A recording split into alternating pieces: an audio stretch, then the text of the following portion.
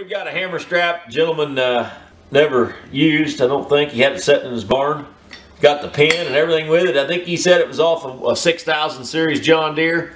I think he said a 6125M is what it was off of, but it'll fit a lot of different tractors. Let me get you some measurements here. So main thing is the bolt pattern. So the center on the bolt pattern here on the bottom is like 3.5 inches. Okay, it's got the place you can put your chain and everything. I mean, it's a complete hammer strap.